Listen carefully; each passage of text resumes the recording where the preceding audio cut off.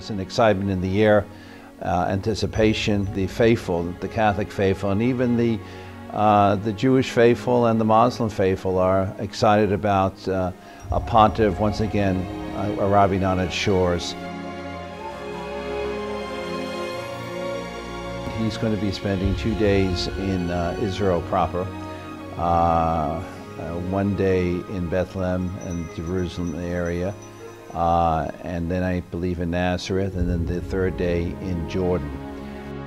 There is a major event. The Vatican officials have already come to the Holy Land to check out, like an advance team, of where the places the Holy Father will be going, what exact functions are going to be held at those particular holy sites.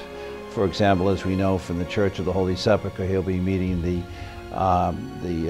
Patriarch Bartholomew, and which is a very important symbolic gesture at the Church of the Holy Sepulchre, I think followed later on by Vespers.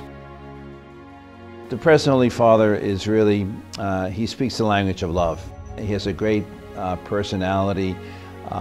He is so much with the people.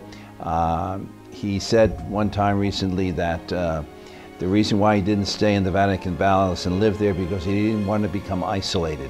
He's a man of great joy, a man of great simplicity, and everyone, even in the United States, I've been hearing, have been raving about this present pontiff.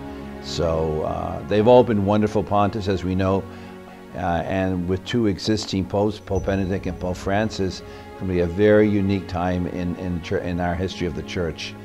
But most of the people in Jerusalem, Bethlehem, and the Galilee are very, very happy. They're looking forward to at least seeing the Holy Father.